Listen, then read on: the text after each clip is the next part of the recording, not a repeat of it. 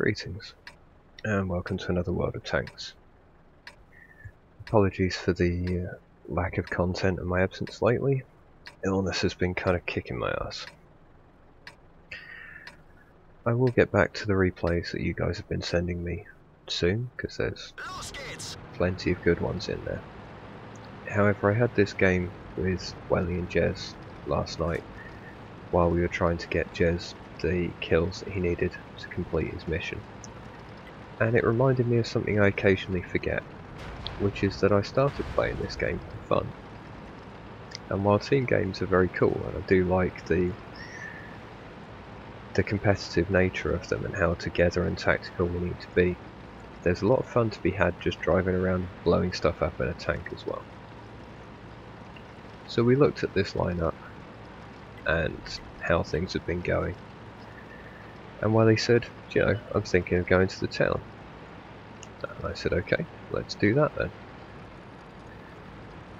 And I was thinking we'd kind of stop here, but Welly said, nope, I'm going on in. Okay, right, angry TD mode engaged then. So off we go. Welly turns into a submarine for a little bit, and the Jagdpanther is, well, bigger than the SU. And people are clicking the map because there's loads of enemy over there, and yes, our other flank is a little bit weak, but I don't care. We just weren't in the mood. We'd had kill stealers and RNG, and while he's taking a big chunk out of somebody, I don't really want to get hit by the RC, so we want to get in here. And that's one down. We got what, a couple of tier 6s around the corner. Dickomax is in bits now.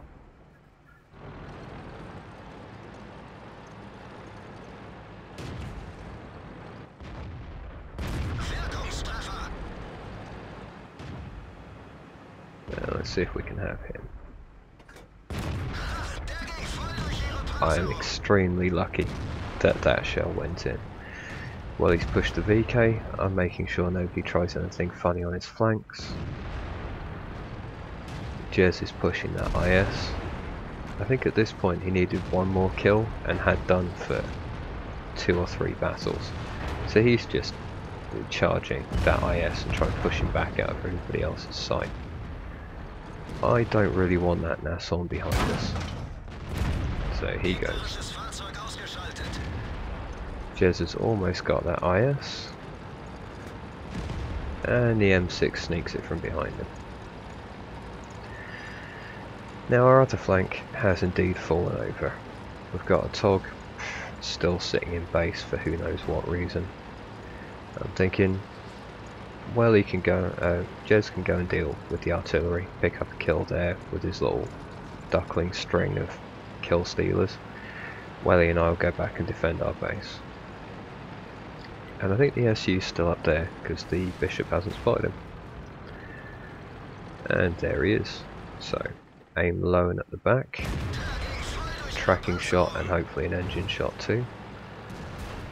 Well, he puts one in, and there he goes. Now this is a useful time for auto aim, because I wouldn't be able to aim at him properly through that hedge, and I don't really feel like stopping and aiming. So I've asked Welly if he can get the Cromwell, who then gets sniped by the TOG in base, and then the ELC gets sniped. So, oh, Grilly. Okay, well, I'll have you then, because I don't think Jez is going to get line on him. Can't hit the T25 from here, so we'll start crossing over. There's the artillery. Unfortunately, Jez isn't going to be able to get line on that either, and I happen to know that from just off to my right there's a fair chance I'll actually be able to hit him. There we go.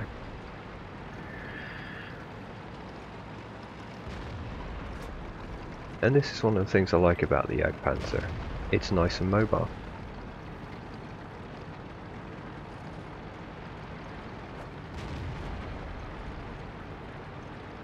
And I'm thinking if I can just get around this corner. There we go.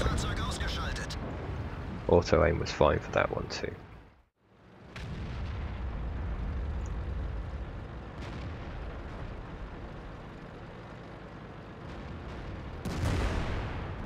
And we did eventually manage to get Jez the last kill he needed. Though, in amongst the RNG and all the kill stealing, it did take a little bit of work.